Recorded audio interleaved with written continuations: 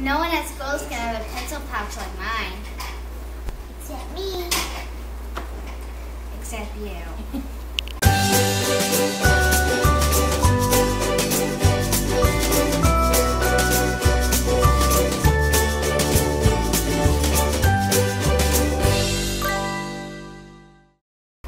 Awesome free project. I'm gonna just film it really fast because I've got one more to make.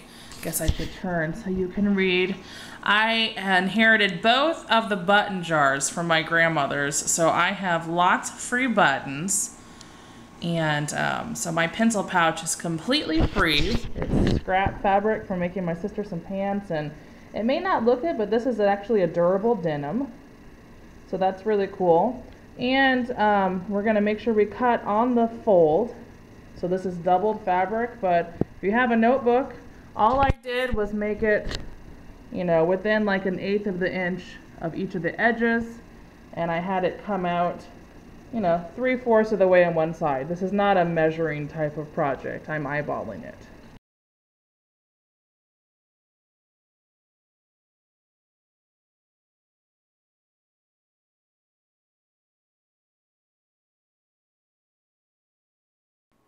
You don't have to do this next step, but it will decrease the odds of fraying threads getting caught in your zipper. So I put back on the normal presser foot, and I'm going to zigzag down the side.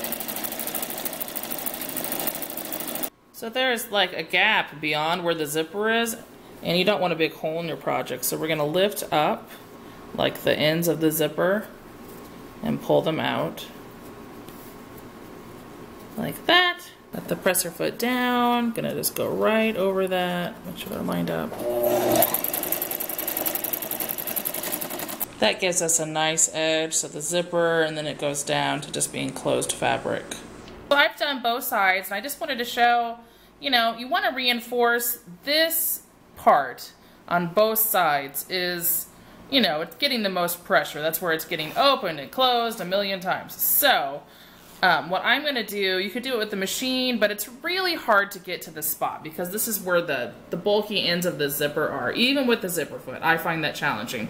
So I'm going to turn this over, and I am going to go in, just figure out right where that spot is. I'm going to pinch it on the other side, and I'm just going to put in a few extra stitches with needle and thread. Going to use a lot of good old-fashioned needle and thread in this project, so if you don't like hand sewing, it's probably not that project for you, or you at least want to skip out on the embellishments. Okay, it doesn't have to be like 1,000,000 stitches, but that is enough to take the pressure off of that section. And then I'm going to tie off. And then you have a decision to make. Are you making just a plain pencil pouch, or do you want to add some embellishments? Like the one I showed you at the beginning, I'll just grab that again, has my daughter's nickname on it. It has Izzy on there, and I did it in buttons. I was going to do, you might notice that we're not at my fun craft area. That's because we have a giant plumbing mess going on in my basement. I was going to do iron-on embellishments that I got eons ago at the dollar store, and I was all excited about finally using these things for something. And then I remembered that my ironing board is covered underneath like 1,000,000 rolls of fabric at this point because we had to move everything for the pipes, and it's a big nightmare. So, anyway, so I moved on to buttons. Crafting, you gotta be flexible. So I'm going to pick some buttons, but by any means you could skip this step.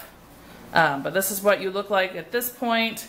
And what I'm going to do is I'm going to take a moment and pick out some buttons. I'm going to do just a big W on this one. You want to make sure that you're leaving room for the holes that you're going to be putting on the bottom of the binder, and don't go all the way up to the edges because we're going to be tucking those under and sewing them. So just try to stay in the middle if you're doing an embellishment. You could do iron-ons like I talked about. You could do fabric shapes and like sew letters on and scrap fabrics. I mean, sky's the limit here. Or you could just leave it plain and be really fast. Anyway, I've put my buttons pretty much how I want them to go. It's not going to be exactly this way. I was getting kind of my shape. And then I'm going to take a Sharpie and I'm going to go draw a line where I was. I'm moving the buttons in the process. So it's not going to be that exact order of buttons because it'll be buttons that kind of fit in that shape by the time I'm done. Anyway, so you can see I drew myself in Sharpie a W for Winnie. And once again, I'm not very close to the edges or the bottom. So this step's kind of tedious, and I realized in hindsight, and I forgot again, even though this is the second one I'm making, that this step would probably be easier to do first before you put on the zipper. But you know, maybe you'll remember. I didn't either time. So I've got my knotted thread, and I'm just gonna, you have 3 areas you can go through. You can go through the top or either of the sides. So it still is pretty easy to put the buttons in. And I'm just gonna start at the top of my W, right where my line was, and grab a button. And these are not usable buttons, like you're not gonna be, you know, using them as any sort of closure. So you don't have to worry about making a shaft on the back of the button. You can go straight to the fabric and do it, I'd say 3 or 4 times. It's not, you know, the kids are probably gonna play with it. That's probably gonna be what would make them fall off. They're not really gonna be used. So doing that 3 or 4 times, and then we're gonna go in and tie it off. It's gonna be pretty ugly on the inside, but you're never gonna see it because I'm going to continue.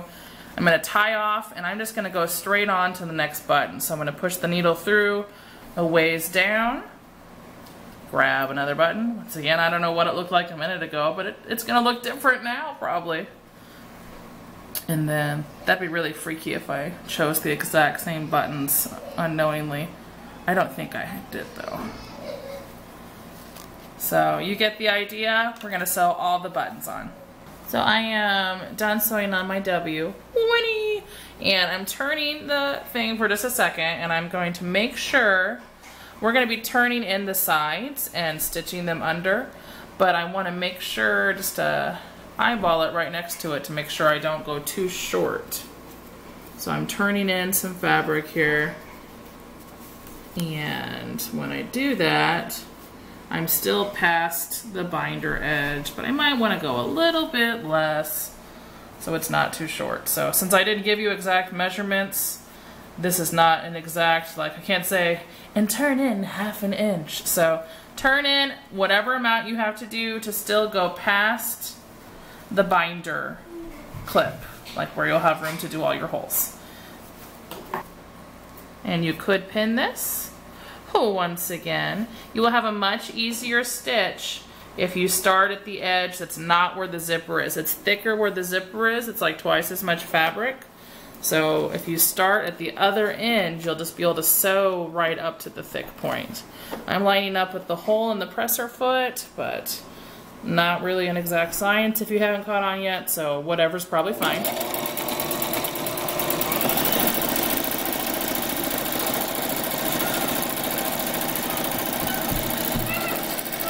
If you wanted that to be really sturdy, you could even sew over it twice, but since I've never had a school bag last more than a year, I don't really care if this lasts more than a year, especially since it was free. But if you want it to last longer, or if you're using this for something other than a pencil pouch, you know, it would obviously be stronger with more stitches. So we did that, and we're gonna do the same thing to the other side. Grab that Sharpie again, you got your side sewn. The next step is another gonna be by hand sewing step.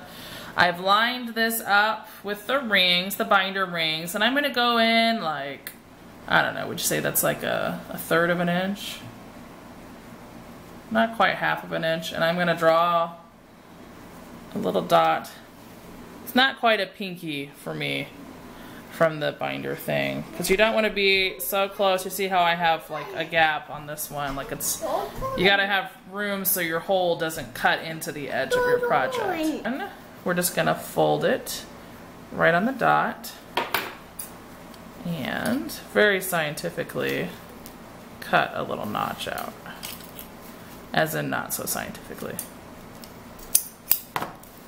Okay, not quite big enough. So we're gonna try again. It's better to go like the side to side width, because that way it has room if you don't get your holes all like perfectly lined up with the binder ring. It has kind of some slide in it. So I've got a needle and thread, and I knotted the end, and I'm gonna go in to the project for a second just so the big ugly knot kind of goes in. And then we're simply gonna be going You could probably zigzag this on your sewing machine, but it's such a small area that I just thought it would be easier to do it by hand. And it doesn't take too super long, especially if you're watching TV, which makes any sewing project seem less tedious or time absorbing. And I would go around, ooh, ouch, got myself, that's what I get for looking in the camera. I would go around 2 or 3 times, because normally when you buy a binder or a pencil case, this piece is metal, so you want to make it as strong as possible, because it's going to have the tendency to want to, just like a buttonhole, it's going to want to go past it. So we're going to go around like 2 or 3 times just to give it a nice stay border.